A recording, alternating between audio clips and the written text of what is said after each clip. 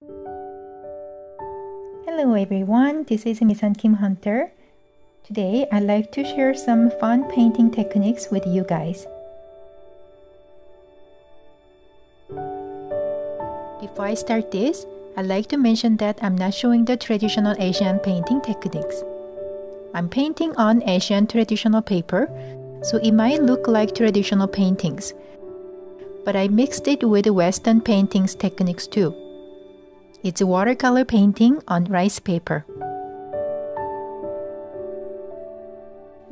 I call rice paper, but some people call Korean paper, sumi paper, suan paper, or Asian painting paper. It's very thin and absorbent paper.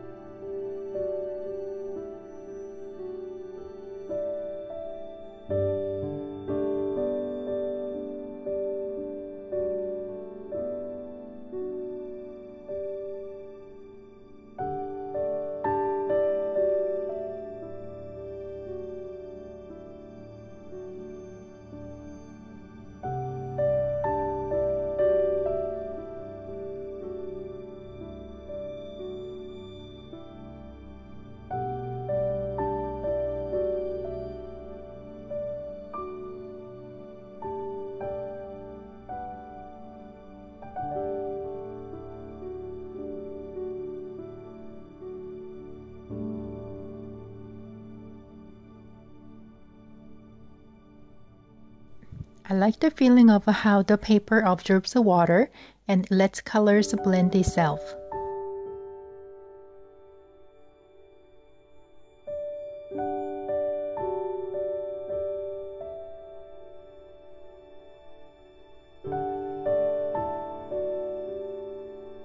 I can load 2 tones of colors in one brush bristles and make a highlight and shading at the same time.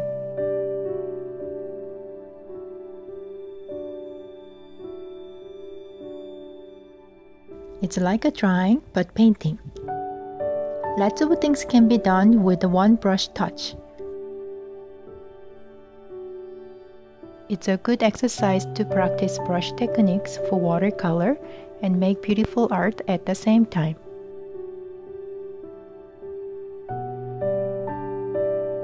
You don't need much space or supplies to work. It's a simple and satisfying way to enjoy your time. If you have a rice paper and follow along with me, that will be great. But if you don't have rice paper, you can still try with watercolor paper or coffee filter. It's not going to be same as rice paper, but you can kind of guess how this works. Just remind yourself watercolor paper absorption is less than rice paper and coffee filter has more.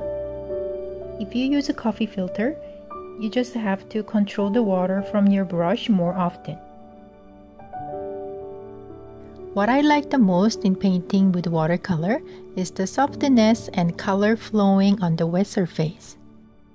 And watercolor on rice paper has that beauty. I hope you try this and see what I mean by that. I'm offering a few classes too. If anybody's interested in it, check the list below.